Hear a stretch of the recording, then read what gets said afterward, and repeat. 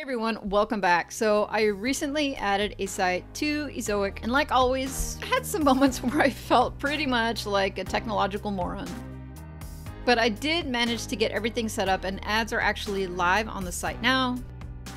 And I thought I would share 5 of the things that I learned, or maybe you could call them takeaways from having gone through this experience in February of 2021.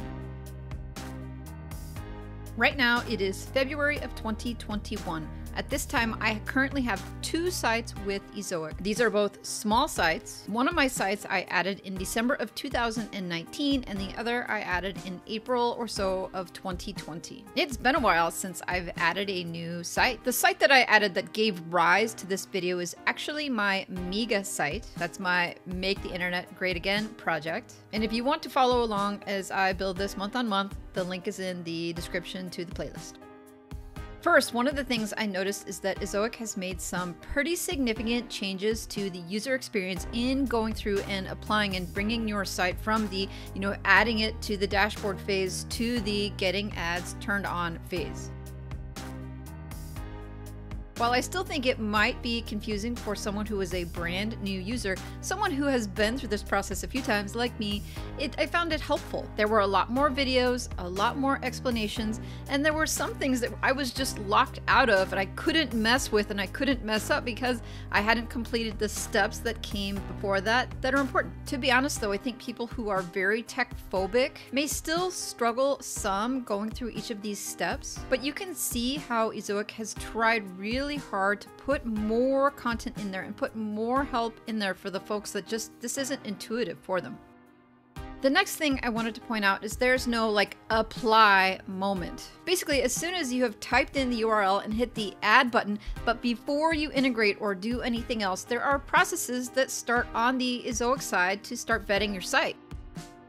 Some of these are automated, and some of these are humans. My MEGA site had over 40 posts when I added it a few days ago, but I hadn't yet built out, the home page or any of the category pages. So if somebody went to the home of the domain, the primary page, they would have found basically a skeleton of a site with no links for anyone to find their way into the rest of the posts unless they had access to sitemap. So pretty quickly I got a note from Ezoic that said that my site wasn't eligible because it didn't have enough content. This wasn't a big deal and it was something that was easily overcome. And I share this for 2 reasons. One, to make things go the most smoothly. I think when you're applying for any ad network, it's probably a good idea to have the main pages that the humans who are going to look at your site will access, not have a skeleton like I did.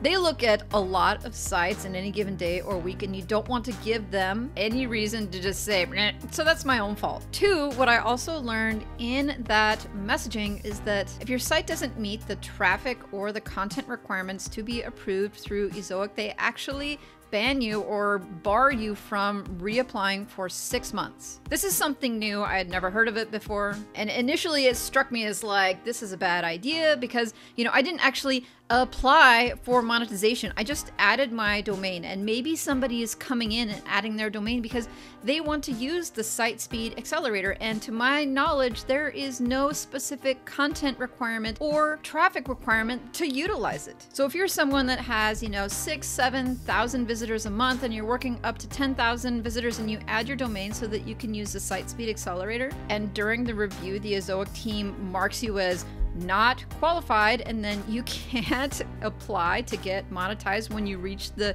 traffic requirements. Maybe that will happen in a week or a month or 2 months from now. You have to wait 6 months.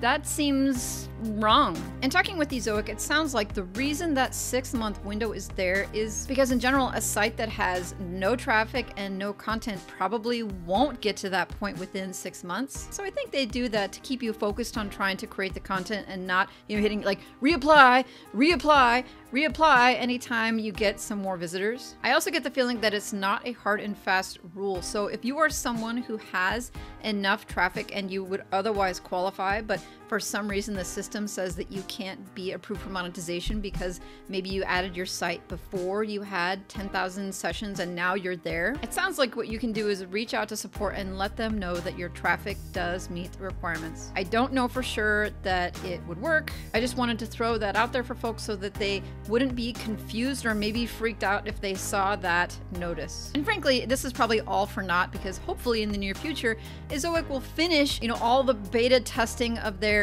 what they're calling their Access Now program, so that there will be no minimum traffic requirements. Another thing I wanted to pass on is that as with starting anything new or potentially complex, you need to make sure that you are prepared to be patient. Now remember when you initially applied to AdSense and you hit the apply button and then you didn't know if you were going to receive a response for 24 hours or a month. And I'm not saying that Ezoic is that way, but if you were planning on adding your site and get it integrated and get ads up in the same day in 24 hours, I think you are asking for frustration. And naturally, that's what always happens to me is I have a specific window to get things done and I want to get them done as quickly as possible. And if you go into adding a new site to Ezoic, whether you were a first-time user or you were already on the platform, you are asking to be upset. And it's only your fault. I went ahead and integrated with DNS servers. This site in particular is on SiteGround, and SiteGround tends to play pretty badly with Ezoic, just in general. I decided to try out the plugin to see if that might make things easier or quicker, and the plugin basically said, nah, you cannot use this plugin with these other features of SiteGround that you have turned on. So I changed the name servers and then proceeded to wait. I did it in the evening and then just put the site away and went to bed. I figured that it would be up and running in the morning. When I got up in the morning, in the dashboard, it noted that the site was still not integrated. At midday, it said the site was integrated and that box was checked and I was good to go. So I decided to move ahead with ads, adding the ad placements, and I started getting the origin error. So I went back to the dashboard and started trying to troubleshoot. And then I noted that the integration section had flipped back from fully integrated to still waiting. I was feeling pretty annoyed, not gonna lie, but I put it down and worked on some other things and then came back to it in the evening. So it was at bedtime, about 24 hours from when I initially changed the name servers, that the site was noted as being fully integrated. And I knew it was finally working because the bot CAPTCHA tool in SiteGround had gone crazy like it always does and had locked me out of the site. So then of course at about 12 o'clock, at midnight, I was on with support over at SiteGround, which turns out is a great time to reach out to them because they don't have a lot of people reaching out to them at midnight in the middle of the week. And they managed to turn that tool off for me in about 5 to 10 minutes. And so then at that point, I was fully ready to go. Another thing I learned as I was being patient about waiting for integration, that it's pretty much a good idea not to mess around with the stuff that is in Ezoic, like just basically all the rest. Like it says that while you're waiting for integrating that you can go ahead and try to add placeholders, but honestly, I think you should just wait. You can start messing with like the various features and tools, but most of that stuff works the best once integration has been completed. And basically, I just ended up feeling annoyed. You might be excited, but just wait until integration is confirmed complete to go on and start working on the other stuff. You'll thank me later, I promise you. So this time around, my third time around adding a site to Ezoic, I did the placeholders myself. Finally, for the first time, I did it all myself, and I did it using the Chrome extension. I found that it was actually quite simple, and though it took some time to add as many ad units as I want, it wasn't that complicated or hard. There's two things that I think you need to do to increase the likelihood that the Chrome extension is going to work. You need to have Ezoic open and logged in on a tab somewhere else on your computer, and then two, you need to be completely logged out of WordPress for that site. If you are logged into your site, into the WordPress dashboard, even if you're open in another window somewhere else trying to work on the Chrome extension, it's not gonna work. So be logged into Ezoic and logged out of WordPress. Anytime I was logged into WordPress, it did not work, like at all.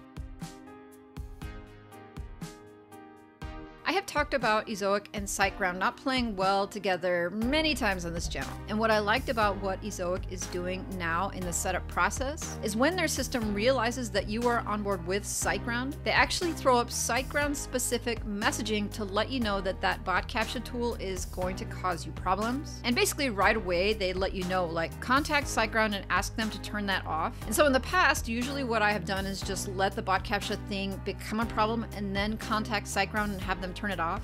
But I decided to get ahead of the curve and contact them to support and say, hey, this is going to be a problem. Will you turn it off? And the SiteGround support people basically treated me like I was a moron, and they refused to do anything. And I said, I know this is going to be a problem. It is a problem on every single site. And in fact, I was on the phone with you guys 3 days ago getting this turned off on my other sites. Can't you please turn it off? And they're like, no. So thank you, Ezoic, for highlighting that. And if you're on the other end of it, trying to reach out to SiteGround, just know that they may or may not entertain your requests to manage that until it shows itself to actually be a problem, which we know that it's going to be. So yeah, those are my takeaways from my recent experience adding a new site to Ezoic. People have different opinions about whether you should wait until a site has a lot of traffic or if you should pursue monetization earlier.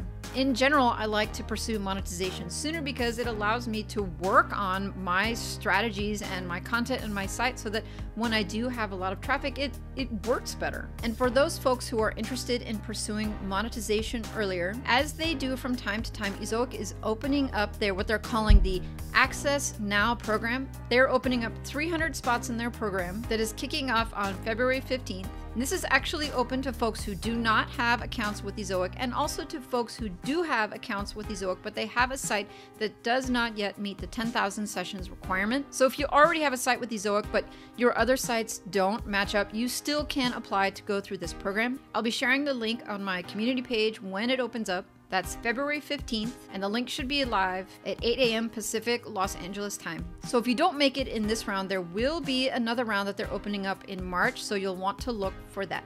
Right now, you should be seeing two things on the screen. One is a playlist that links you to all the videos that I have been creating about the Mega site that I started in January of 2021. And the other is to my Ezoic, I want to call them tutorials, but my experience videos where I sort of bumbled my way through getting set up the first time about a year and a half ago.